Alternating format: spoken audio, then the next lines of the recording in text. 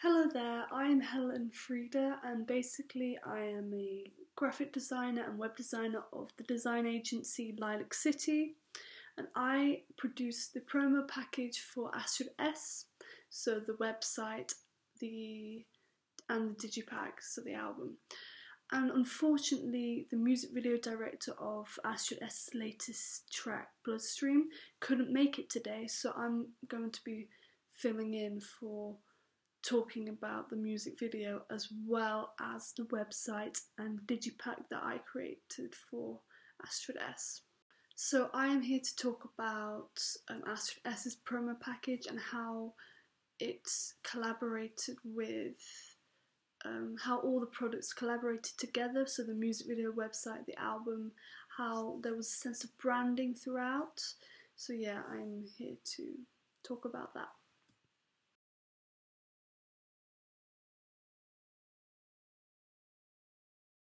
How did we collaborate together to create a sense of branding? So basically, me and Evie, the director, the music video director of the video, we sat down together and we talked about the colour schemes, we talked about the visual style that we would have and how we would feature the latest video, so elements of it on the website and also elements of the album on the website and everything. So yeah, and we decided that we'd take some shots from the music video and apply them into the website. So in the website at the moment there is a GIF which repeats itself. It's on the main homepage, so as soon as you enter the homepage, it's there and it just repeats and repeats. And it's basically a clip from the music video from part when Astrid is singing "He's Floating in My Bloodstream Now." So yeah, that clip keeps repeating and repeating. We quite like that element that we put in there. And then also, in terms of colour scheme, we made sure that the colour scheme kind of matched the album, matched with the website and also with the music video. So in the music video there was a lot of colour correction used and colourful lighting. And then on the album, the front cover and also on the back cover, there is use of multicolours. So I decided to make the artist logo multicoloured and also the album title multicoloured, and then the image of Astrid S on the front cover is basically her hair is pink and also she's wearing a red top. Well, it's a blue top but with red double exposed image on top of it. And basically it's just really, we want to really create the vibrant colour scheme going on, and also because it's a convention of, it's an electropop genre convention to see use of vibrant colours and everything. And so yeah, and also the image on the back panel of the digipack of the album is also very colourful, so pinks and reds and blues and everything. So yeah, and on the website we tried to make a lot of the background colours behind the text that you see as you scroll down the homepage, for example. So we decided to make one pink, black, white, blue, white, yeah I said, and lilac, and lots of different colours which also you would say are quite feminine colours as well, so they attract a female audience. But we also tried to include blacks and whites and blues and stuff, which are kind of masculine colours, which we thought would attract more of a male audience to the website and to the artist in general. And then also in the music video, also the artist logo that I designed for the album, we featured that on the website. So at the very top, on the left upper hand side in the top list, the artist logo features there, and also on the store on the website, her Astrid S's logo is featured directly in the upper middle of the page. and yeah, and it's quite a big font. And also on the splash page before you enter the website, there is the artist logo again, which is really big in size, so it's featured heavily throughout, and the colour scheme is clear throughout as well, throughout the 3 products.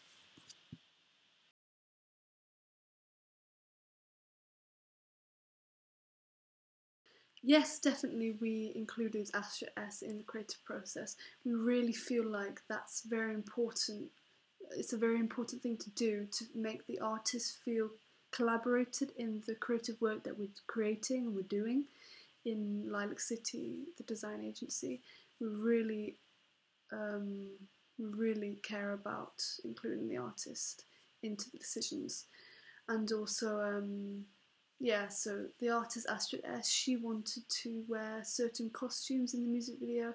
She decided on the costumes, and also she decided on the hair colour. So she had pink hair in the video, she had blue hair as in the video at points, and she also had I think she had kind of like a greeny blonde kind of colour. So yeah, she really wanted to, she had a lot of ideas that she wanted to do, especially for the music video. And also she decided, yeah, as I just said, she decided on the costumes, so the checkered top that you see her wearing in the music video, she decided on that, and also that she would wear a beanie throughout, and that the ex-boyfriend would also wear a beanie, so it shows the kind of connection they used to have together, that they both wore beanies and everything.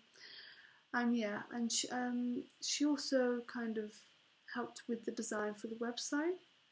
So for example, the layout of it, so how it's a scrolling website which goes down, so there's different sections. There's the bio section first, then there's the tour section, then there's the music section, then there's the videos section, then there's the social section, and then there's the contact section. So we yeah, she helped with deciding the order of that and the layout that she wanted and everything. And yeah, so we really try at Lilac City, we really try to incorporate the artists in the creative decision and the creative process.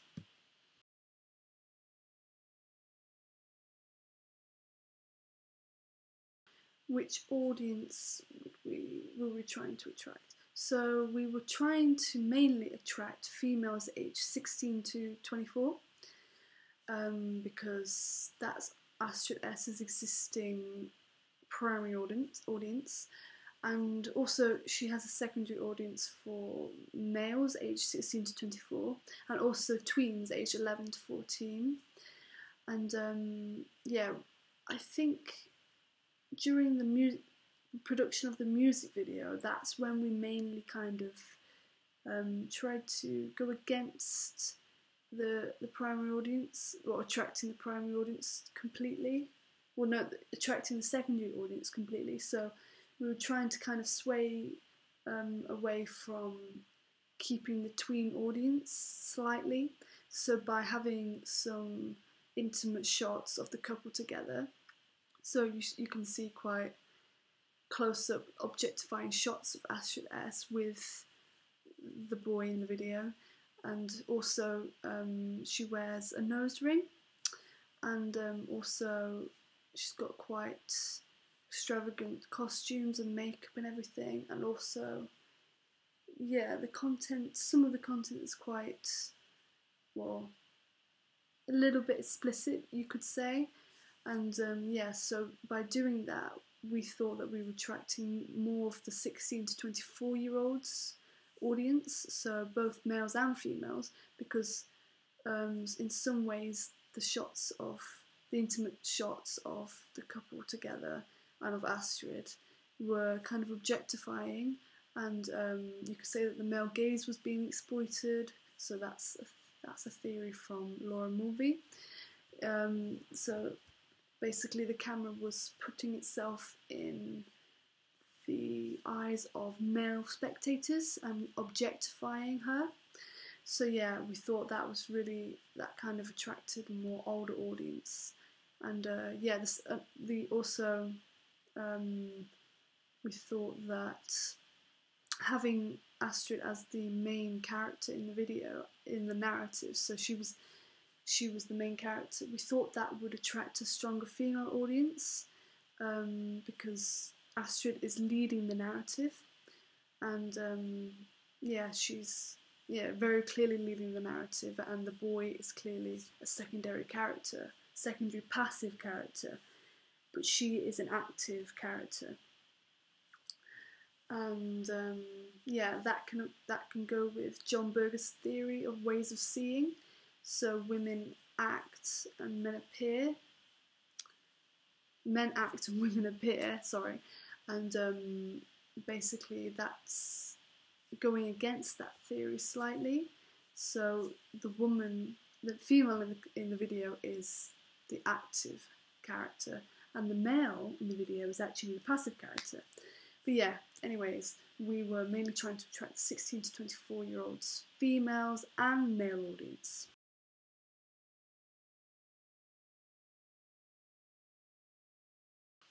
As I've already said, we tried to slightly challenge Astrid S's existing brand image. So by making her more, well, I guess more open and more sexually active, I guess. So as you saw, in the music video, there are intimate shots of the couple doing more intimate things on the verge of being sexual, and also Astrid S wears a lot of clothing which is slightly revealing and shows the shoulders and the skin and everything. So that is slightly verging on, it's attracting an older audience, you could say, because it's more, well, risky and, well, uneasy and awkward for a younger audience to, well, accept and understand, because it's inappropriate in younger people's eyes, because they don't relate with what is going on, so they don't relate with the intimate stuff in terms of like grabbing someone's butt, as you saw in the video, and also like just touching each other's bodies and basically looking at all the stuff you do before you have sex. Basically, that's the kind of things that we showed.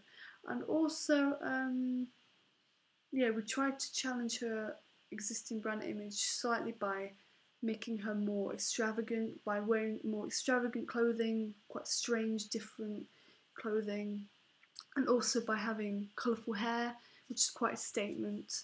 And because originally she would have just blonde hair and be quite stereotypically normative, so being stereotypically a white Caucasian female with blonde hair, blonde long hair and everything. So we wanted to challenge that normative representation of women and females by challenging it, having colourful, crazy hair, and also by having alternative clothing, alternative fashion clothing and everything. So yeah.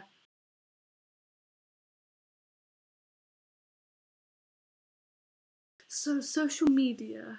So basically, me and Evie, we tried to post a lot, well, get Astrid to post a lot on social media, and also have her profile picture on all her social media, the latest album which we designed and created. Yeah, so the profile picture was the album, and then as the cover photo, for example, on Twitter, you can get a cover photo at the top, and basically we made that a screenshot from the music video. So it was the shot of her sitting in the club alone, looking sad into the distance. That was the image we used for the cover image on the Twitter account, and also on the YouTube account we made the profile picture of the latest album cover, the front cover of the album, and also we made the cover image, the same image again, of Astrid S, from a screenshot from the music video of Astrid S sitting alone in the club, looking to the distance, quite sad and everything. So yeah, we tried to make the social media quite pushing the latest album and the latest music video as well. And also, Astrid S posted many things on social media, trying to interact with the fans during the whole process of producing the music video and producing the website. So when we were making the store, she kept posting updates for the fans to see, like, oh, just we've got some new arrivals, or what do you think, guys, of these latest hoodies and things. And also there's an autograph signed vinyl copy on Twitter, which no, on the merch store, which you can buy for €50 and stuff like that. So yeah, social media had quite a big impact on the branding. So we really tried to push social media.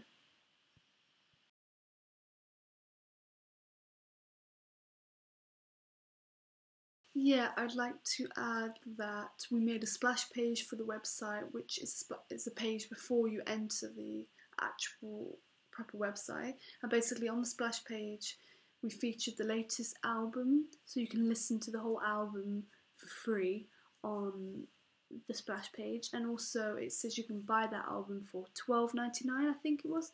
Yeah, and also the latest video auto plays immediately as soon as you go onto the splash page. So we really tried to push the latest stuff out so people can listen to it, buy it and everything.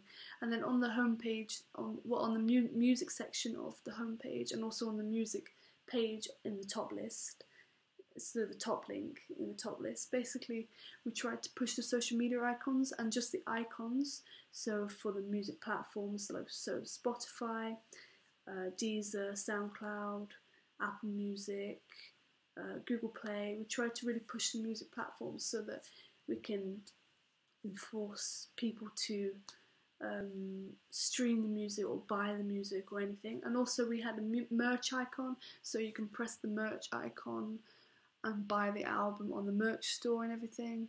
So yeah, we really tried to push the latest stuff and really push people to, well, buy the album. So we tried to basically, literally push it in their face constantly, so they constantly think, wow, I want to buy this album, I want to watch this video now. So yeah, really trying to shove it in people's faces. Yeah. And let me think, is there anything else? Yeah, another branding element. So so the digipack that we created, we made a lyric booklet within that digipack, and within the lyric booklet we included shots from the music video, so of Astrid lip syncing in the music video. And so yeah, each song with the lyrics next to it, basically, well, each page with each track and the lyrics of the track, we included an image, a different image each time of Astrid S from the music video. Yeah, either in a close-up, a medium shot, or a medium long shot, etc. Many things like that. And yeah, we just really tried to push the music video elements, so that created a link between the music video and the digipack. And yeah, it gave like a kind of exclusive sneak peek for the fans to see, like extra bonus images from the shoots from the music video and stuff like that. Yeah, so it makes the audience feel special and, like, yeah, included within the artist. And also there's use of direct gaze throughout the lyric booklet, so that really connects with the audience, making the audience feel like they've got a personal connection with the artist.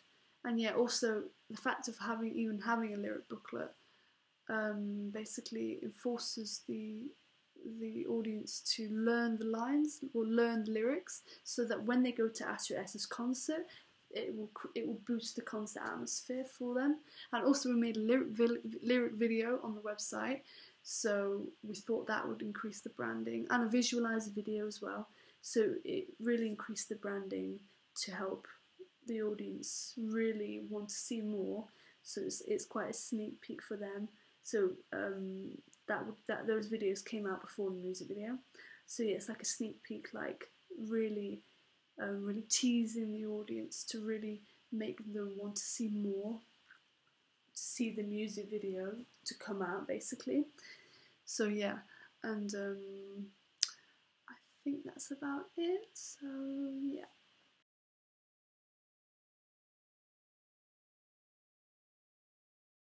Thank you so much. It's been great to talk and yeah, basically talk about Astro S promo pack. It's been really fun. So thanks for having me.